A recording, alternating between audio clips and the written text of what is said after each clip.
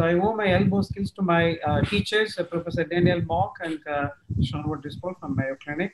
I will show this example. Is a 60-year-old gentleman with a distal humerus fracture. As you see, is a condylar fracture, as well as the capitulum and the trochlea is fractured in the coronal plane. It's always better to get a 3D CT of these injuries. You could have a visual illustration of the extent of the fracture, which is distal humerus comminuted, trochlea separate, and capitulum separate condyle fracture. So what did they do for this patient?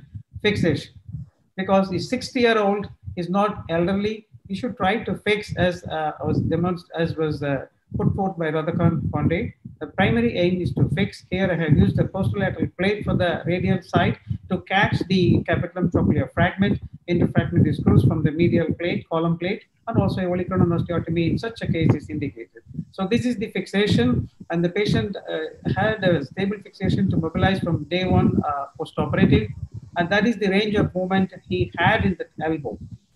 So any fixable distal comminuted fracture should be fixable. So moving on to the next one, this is another patient, again, distal humerus shattered, capitulum trochlea, but the patient is 70-year-old lady with a minimal demand on her function. She wanted a good pain relief, and I did her total elbow arthroplasty. The total elbow arthroplasty currently available in India is a linked prosthesis only. We do not have hemiarthroplasty or unlinked component. So this is the being used. So why we talked about elbow replacement, as you heard so far, we have had tremendous improvement in the design, understanding the biomechanics of the elbow. We have prosthesis now. This is the Conrad-Murray prosthesis showing the articulation and also sloppy hinge. This is not a rigid hinge. If you put a rigid hinge in the elbow, this will fail. This is my key message to the audience in India. So this is a sloppy hinge with the poly articulation, which will take away the stress. So there is a less loosening, less torque on the femoral and the ulnar interface. This is the other type which I had used before in the UK, which is now going out of the market, is the Discovery elbow. Again, similar principle. So we have the anterior strut to take the stress. So that will restore the stability, reduce loosening. And you have this pre-contoured ulnar to fit into the proximal ulnar stem. And you have a poly articulation. So long-term survival is good. And we have already listened to Joydeep. We touched based on this. How does total elbow replacement perform in a fracture in elderly? 44 patients followed up for 10 years. The revision surgery is 18%. So 82% success rate. So that is the survival 5-year and 10-year in a rheumatoid patient, and a non-rheumatoid patient is around 92%. So good long-term survival with total elbow. This is the soft-cut study, multi-center French prospective study of 87 patients with a mean follow-up 35 months, and we have very good score of Mayo elbow performance score as a quick dash score around 80 to 90%. But please note the complication rate of 27% and reoperation of 9%. So now question is what to do, whether to fix in a doubtful case or replace. So we have this systematic review and meta-analysis of 27 studies of 563 patients, which shows similar functional outcome in terms of scoring and range of movement, but there is a trend towards higher complication and reoperation rate with ORIF group. And major complications were more in ORIF group.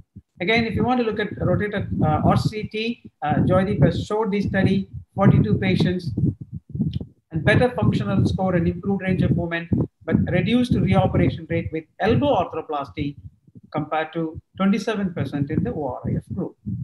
So the indication in my practice is this: comminuted distal and humerus fracture in a low demand, physiologically elderly patient.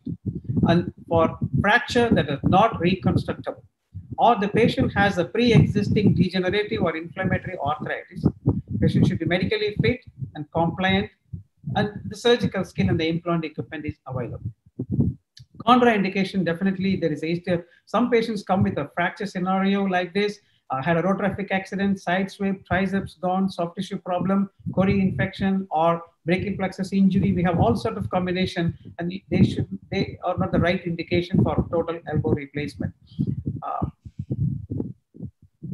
The complications is going to be dealt by Dr. Anand Arya. But you could see there is a revision rate of 13% with elbow replacement, and you have biological complication, infection, wound healing problem, ulnar palsy, and the mechanical complication, loosening, dislocation, fractures. You need to be aware of that. Elbow replacement should not be taken lightly. So technique, how to be safe, good soft tissue care, create full thickness skin flap, avoid excessive retraction, careful tissue handling, because we are doing this operation for somebody over age of 70. Careful hemostasis and use of a drain, and splint and elevation for the first 48 hours, then start gentle mobilization. It is good to always identify and protect the ulnar throughout the surgery, gentle handling and no retraction, transpose only if required. Approaches could be on triceps on approach or the triceps tongue approach, which has been discussed by Deepthinandan Reddy.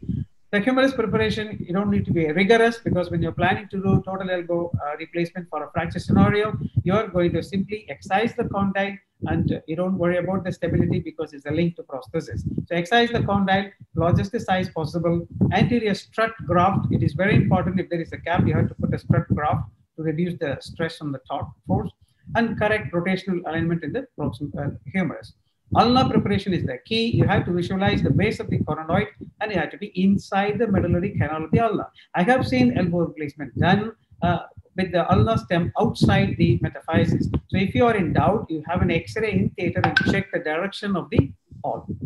The final implantation can be done with linked and then cementing in, or you separately cement the component, the humerus first and the ulnar second, and then link at the final 1 minute time you have to do that. This is the post-TER picture, and the post-op treatment, I usually keep them in drain for 24 to 48 hours, cryocompression therapy, compression tubinet dressing, and gentle active and assisted mobilization from day 2 post-operative. So this is an example of a couple of patients. As a 65-year-old lady, known rheumatoid arthritis, is a pre-existing inflammatory condition. She had a bilateral TKR before, left elbow pain and stiffness for 3 years. Now recent history of fall and then increase in pain. So that's her pre-op range of movement, pre-op symptomatic condition. You see that it is bending a little bit, but it is very unstable sideways. So that's her X-ray. She had a lateral condyle fracture, non-union on a rheumatoid arthritic elbow, and she wants good use of the elbow. The only successful way to do this is use a linked total elbow replacement process. So that's the joint. So this case I did with Biomet Discovery elbow system. It's a triceps tongue approach I have used here, and that is the perioperative, and that is the bone closure and the postoperative X-ray. So ulnar, you could see that there is an immediate postoperative X-ray. I usually keep the elbow in extension for the first 24 hours and then start mobilization, because it's easy to gain flexion, but it's difficult to gain extension. So that is there with the 3 bandage support. Day 3 postoperative, doing independent flexion of the, and that is there in the clinic at the 2 months follow-up. Stable left elbow. Now, subsequently, she had the right elbow problem, so I already operated on her right elbow as well for rheumatoid arthritis. So, another case example: a 67-year-old lady after road traffic accident. That is the extent of a distal humerus fracture. This is not reconstructible, and she is 68. Well, there is a possibility of a hemiarthroplasty option if we have the prosthesis, but we decided to do a total elbow replacement here with the Conrad-Murray system. So this is the perioperative approach, and that's the ulnar being dissected, isolated, and protected in its place. There is no need of routine transposing, and there is a wound closure and post-op X-ray. And that is, this is the anterior strut. It has to be close to the anterior femoral cortex. If it is not, you have to fill it with the graft taken from the condyle bone. So that is at day 3 post-operative with the elastic compression tubinet dressing and then active flexion extension. It is very important in the post-fracture scenario to start early mobilization, because sometimes they have a risk of heterotopic ossification that might deter your final outcome. So primary elbow replacement for fractures gives predictable functional outcome, early range of movements and return to activities, and we are not waiting for any bony union, so it's good, and no risk of metalwork failure or arthritis if you use an implant. So, but beware of the loss of the bone stock, mechanical wear, and also the complication risk. Thank you very much.